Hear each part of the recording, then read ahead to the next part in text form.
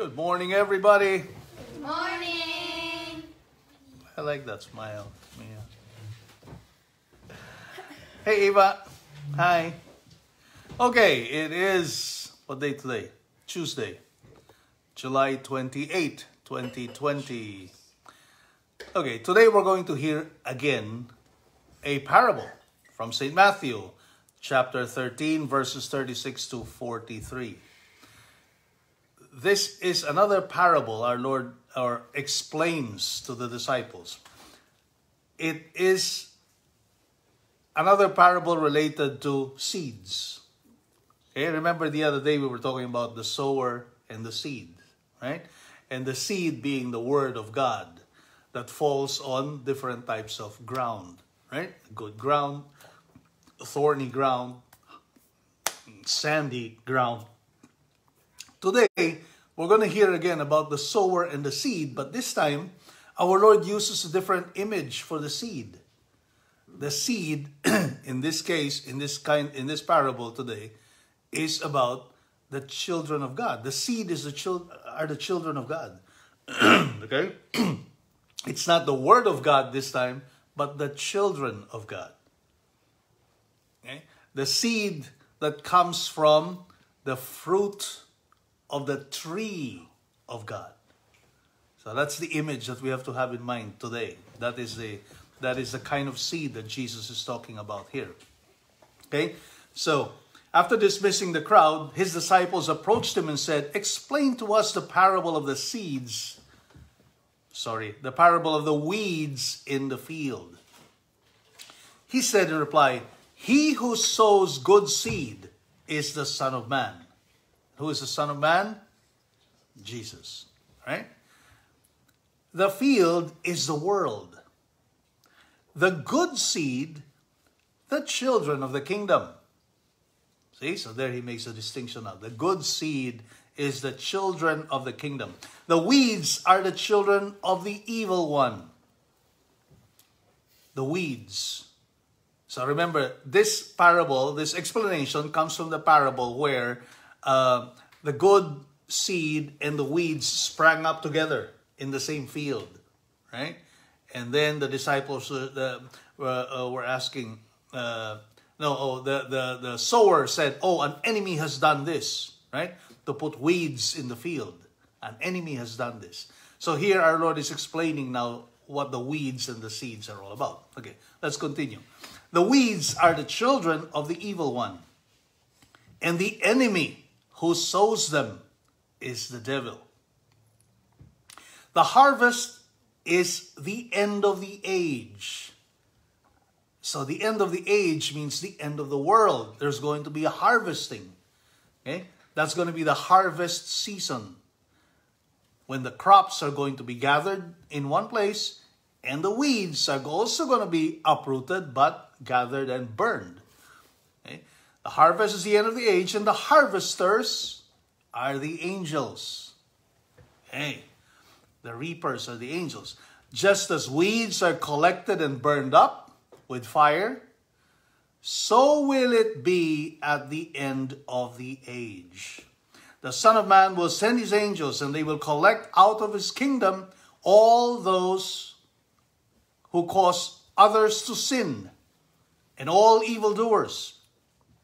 They will be thrown into the fiery furnace, where there will be wailing and grinding of teeth.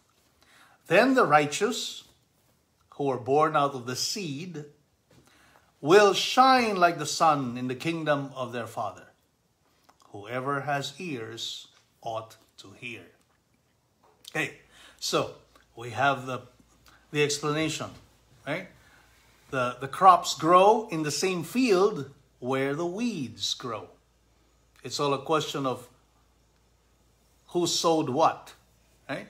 So the good seed was sown by the Son of Man, Jesus Christ. These are the ones who follow after the heart of God. These are the people who have lived their lives according to their nature as children of God. And the weeds are those who followed the way of the devil. because the devil was their origin. The devil was their sower. Okay? Now, let's... Uh-oh. What's wrong with Eva? Now, some Protestant sects, by the way, okay, just parenthetically, some Protestants take this particular gospel to mean that there is such a thing as predestination in life. Right? They misinterpret this gospel to mean that there is predestination. That there are some people who are really destined for heaven, and there are some people who are not destined for heaven. Okay? That is very wrong. Okay? That is a very wrong interpretation. The correct interpretation of this is such that the good seed, yes, there is good seed, but the good seed are those that are not predestined, but rather have been disposed. They have been disposed to live their lives according to their nature, which is that of being children of God. See, everybody is a child of God. There was no such thing as predestination from the beginning, where God decided, okay, these bunch of creatures go to heaven, those bunch of creatures go to hell. No, God is all good, and He, out of His goodness, created everybody and everything good, especially man was created in the image and likeness of God. So He could not have predestined some men to go to heaven and some men to go to hell. Well, that's very wrong, right?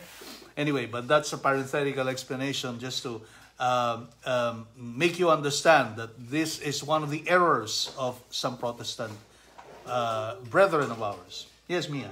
How do weeds turn into good plants? Well, no, they don't. They won't.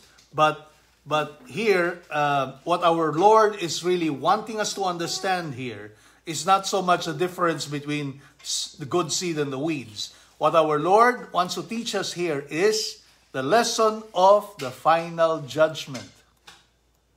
See? He is trying to teach us and trying to explain to us that at the end of the age, this is what's going to happen. So He is giving us a picture of what is going to happen in the final judgment at the end of the age, where there is going to be a judgment, where our Lord is going to come again. See, His second coming, which He has already promised to us. He is going to come again to judge the living and the dead. Very good, Chevelle. Where do we get that? From the? Catechism. Yeah, from the Catechism. But what prayer do we say that reminds us about the judgment of the living and the dead at the end of time? In the? In the Creed. See? Very good. Sophia, right? In the Creed, we are reminded that it is a dogma of faith. The final judgment is a dogma of faith. It's a teaching that we have to believe in. That our Lord is going to come at the end of the age in order to judge the living and the dead. And this is the scenario that's going to happen. Wherever you are, whether you're alive at the time of the last judgment or you have died even centuries before that, the dead would rise from their graves. And our Lord will come, our Lord will come, okay, in His full glory in order to judge us a second time. Okay? Why a second time? Because if we had died prior to this, then we would already have had what is called our particular judgment. Very good, Joseph, right? When we die before the final judgment, we're going to have a particular judgment first. Particular because it only refers to us. Okay? So we will already be judged according to our deeds, thoughts, actions, words, and everything we do and we have done in life. Right? That is what's called a particular judgment. We are all going to be judged. And then, at the end of the age, at the end of the world, we're going to have a second judgment. That's going to be what's called the general judgment. And this parable is a picture of that. Okay? Now, Doctrinally, that's what I wanted you to understand. There would be such a thing as judgment. And this is what this parable is all about. But what should we do? Okay? The question to ask ourselves is, what should we do now if there's going to be this judgment? What should you do?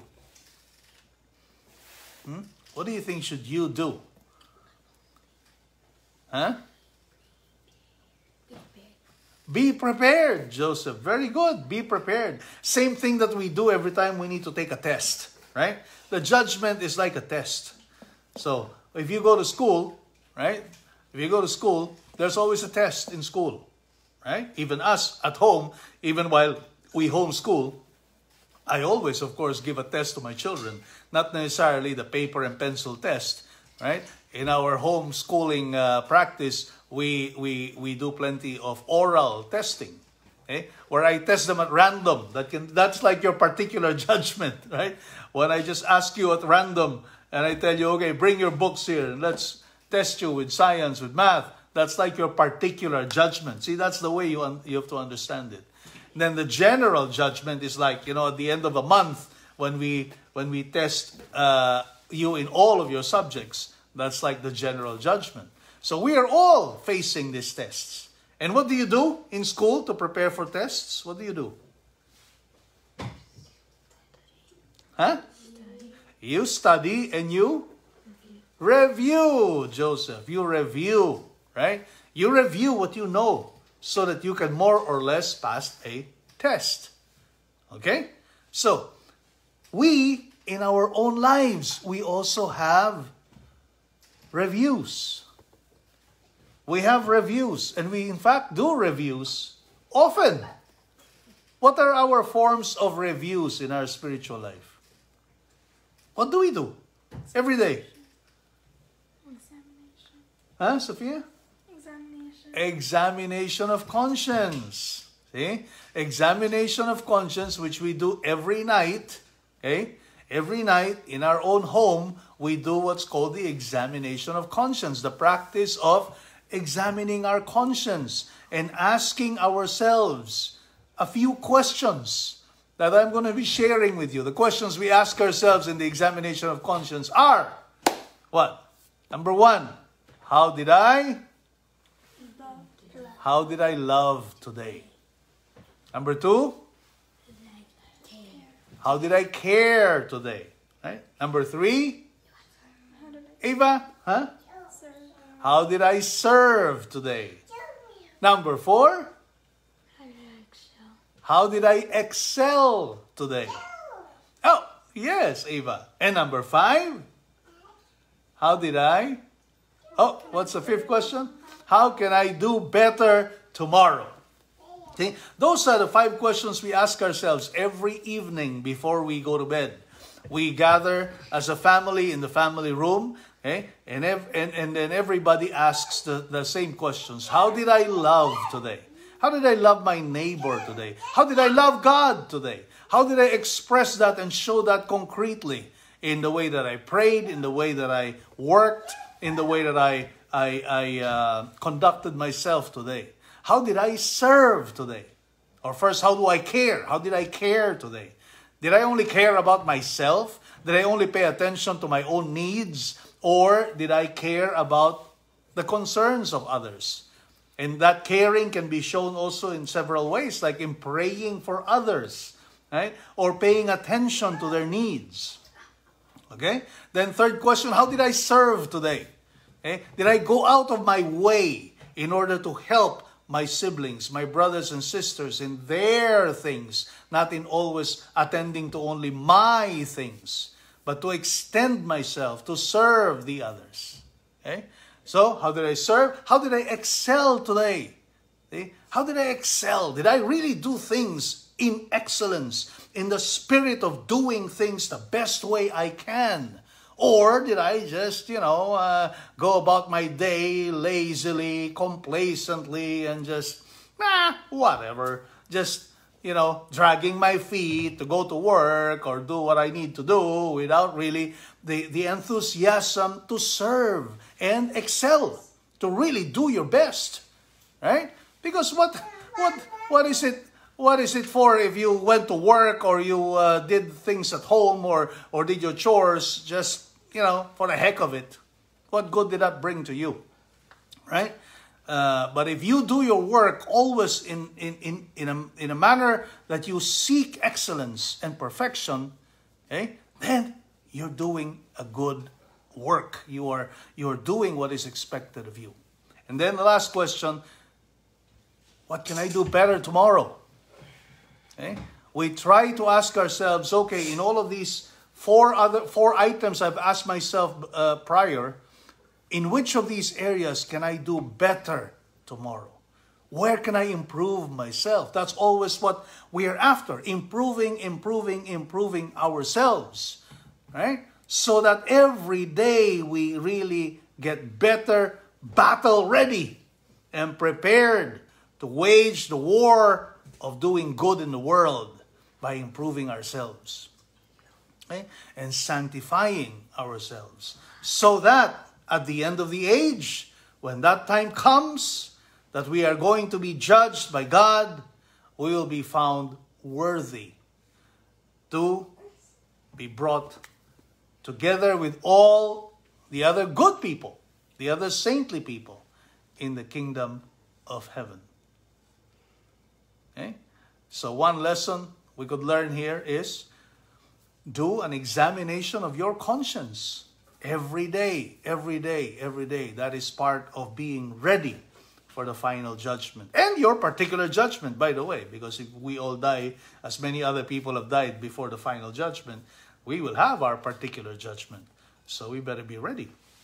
And then, of course, two other things that we can talk about regarding preparation would be, besides doing a good examination of conscience, we also avail of what sacrament in order to have our sins forgiven?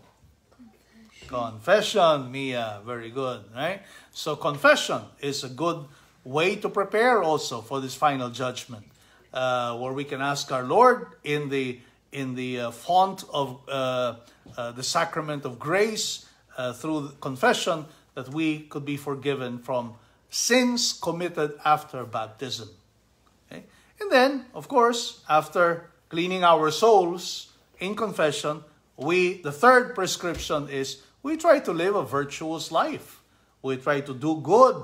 We try to follow the commandments. We try to live the virtues that are expected of us as children of the good seed. Okay?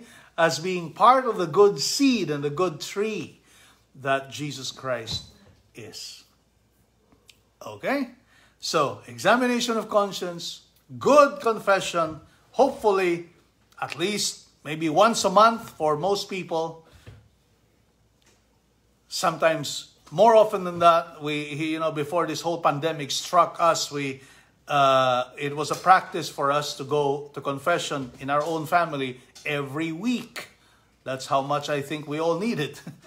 But things have changed a little bit since this pandemic, so we try to go when we can. And then the third prescription, live a virtuous life. Okay? Because that is what's going to help us sustain the efforts of living a good life on earth, so that we will always be prepared for our particular judgment and the last judgment. Okay, that is it for us, folks, today. Have a good day, everybody. Bye-bye. Bye. Bye, Eva. Eva's still eating. Okay, bye-bye.